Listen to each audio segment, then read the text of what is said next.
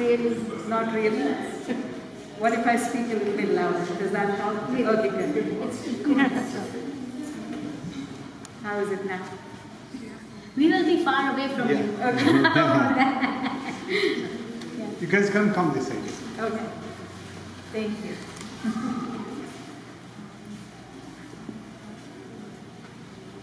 Well, thank you again, Pallavi, for inviting me to this show. What a starry lineup. I'm honored to be here. This work that's on these walls is recent. I am a second-year MFA student at the California College of the Arts.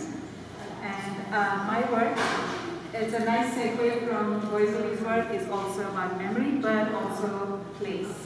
So this particular body of work is from memory of a house that I was born in northern India, and also the house that my grandparents found refuge in when the India-Pakistan partition happened in 1947.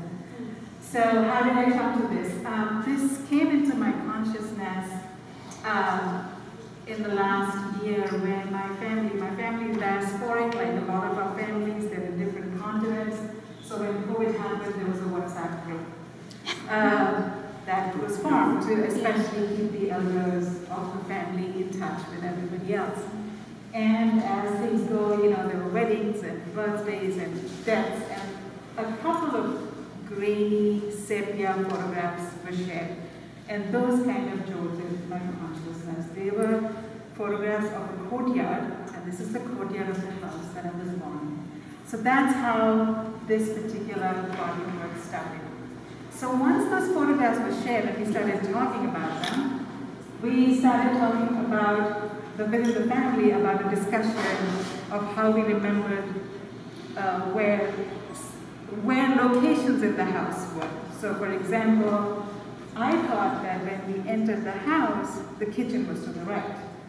And then I told my dad, and he said, no, the kitchen was to the left. And he was adamant. He was like, no, it was never to the left. And my mother also said, no, it was to the right. Well, turns out we were both right. There had been a little remodel at some point in time, and they had moved. So I became interested in how memory functions. What are the lapses in memory? Where is the memory sharpest? And what happens to long-term memory? So this whole body of work is trying to capture those lapses, the sharpness, and the construction. Sometimes we construct things, and mostly on my part, most of the constructions on my part. I won't talk about every individual piece, but I do want to talk a little bit about materiality. That's very important to me. So as you can see, the pieces are in raw canvas and muslin. So raw canvas, as you know, its relationship to Western art and painting is the primary material before you gesso it and start painting it. And muslin is also a prototype of material, but in the world of fashion. So I was a fashion designer in a previous life, and I enjoy that idea of experimentation, of possibility, of modeling something before it becomes something else. So that is why I've been staying very close to these materials. The one time I did digress a little bit was in Arthur's Arena. So as I mentioned, my memories of this courtyard, it is a very hot place.